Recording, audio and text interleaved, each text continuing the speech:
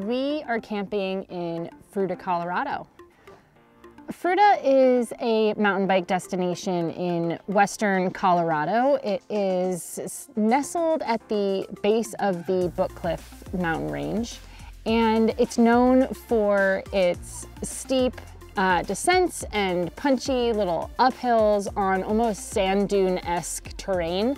The cool part about Fruita is that there are campgrounds kind of nestled in among all of the mountain bike trails. So you can set up this base camp and go out for an hour ride, come back, have a snack, grab your 4-year-old, go riding again. And it just allows for the perfect family camping trip. We've had a fun 3-generational camping trip this weekend. Chris and I came down with our 2 sons, Hudson and Forrest. Hudson is 4, Forrest is just shy of 9 months old. And Chris's mom, Jean Ray, joined us as well. And it has been perfect. A little hot, but perfect. Lately, there's been a lot of interest in overlanding and really these trips aimed at getting as far away from people and civilization as you possibly can, which is wonderful. And we've loved that kind of camping, just to escape and have an adventure and have it be about the journey itself. And once you have kids, that can get a little bit more complicated.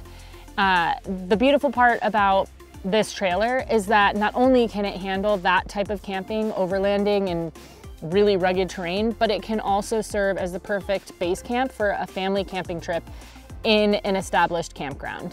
And with kids, that is really convenient. We still have the outdoors. We're still spending more time together than we would at home.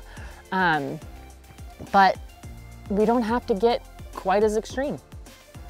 The longer that I've camped in a teardrop trailer, the more I keep adding things to it. And there's always a case to be made for simple is better.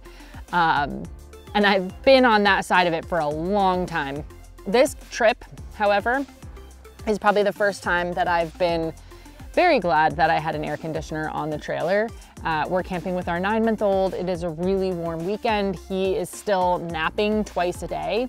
He took a 3-hour nap in the trailer and I had the AC on, and it was truly the only way that that was going to be possible. It was just way too hot for him to be able to nap otherwise. The other beautiful part about this trailer, and this is true for all Topo 2 Voyager models, is that they have an onboard water heater and 20 gallons of water. And that has just made life really simple at camp. Not to mention a sink. But once you get the water up to temperature, there's just a reserve of warm water on board whenever you need it. And if I need to make a bottle in the middle of the night for my son, I have hot water instantly. The other piece is the sink. Just to be able to do dishes and not need to make a massive production out of it allows me to really quickly get back to being with the family. I can do dishes, or Chris can do dishes, and they're done, and we get back to camping, playing in the sand, riding our bikes, and having a good time. So Fruita is a big free place with big people and never get lost.